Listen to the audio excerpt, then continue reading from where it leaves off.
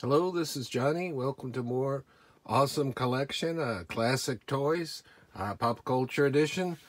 This is for Lost in Space. We've got a nice die-cast B-9 robot from Lost in Space by Johnny Lightning Company. And then by the Trendmasters, we have their big 12-inch size giant Cyclops figure. It's all furry. We'll take a look at him. Both of these. Take a look at the robot first. See, he can roll along a little bit. He's got some wheels in there. He's got a little bit of metal in him, and then the rest is plastic. See the Johnny Lightning logo there. And I can't quite make out the year on there. These are from the 1990s sometime. I got these. I think I still have some mint on the card, and then I had some loose. Lost in Space, Robot B-9. Very cool. I don't want to bend his arms too much right now at all, but they do bend. And then he's just got the solid head.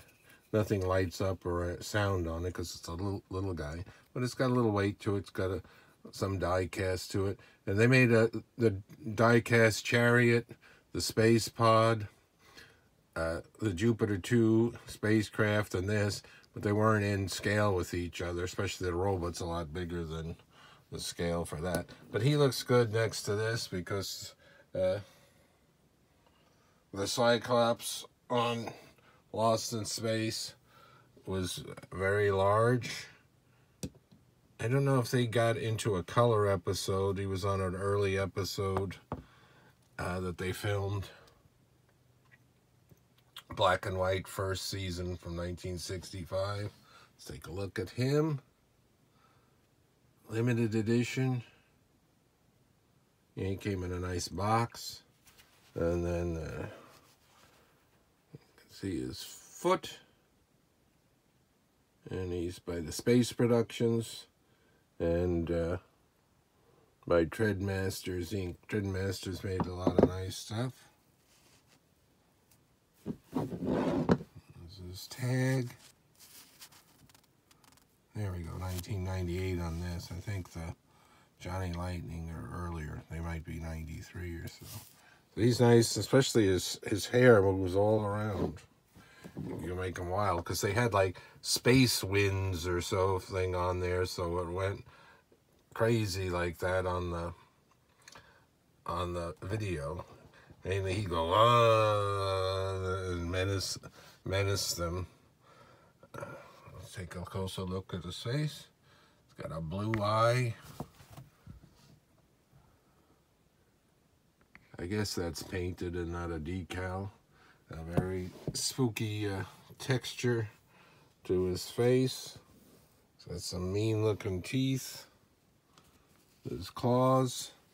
And he is bendable a little bit, but I got him in the pose basically I want him in. So very nice. Lean him back so you can see his face out of the shadows. But down there you can see how many toes he's got. So a very neat action figure. I think those go for $40, $50 now. And they might have been in the 20 something to 30, 29 range when they first came out. Very cool. They're not that rare, but they're also not that common, especially in the box. Alrighty, until next time, more awesome toys, classic toys. This is a subject from the 1960s, but this is from the 1990s when these were made for pop culture classic, Lost in Space from 65 to 68. Danger, Will Robinson. Thanks for watching.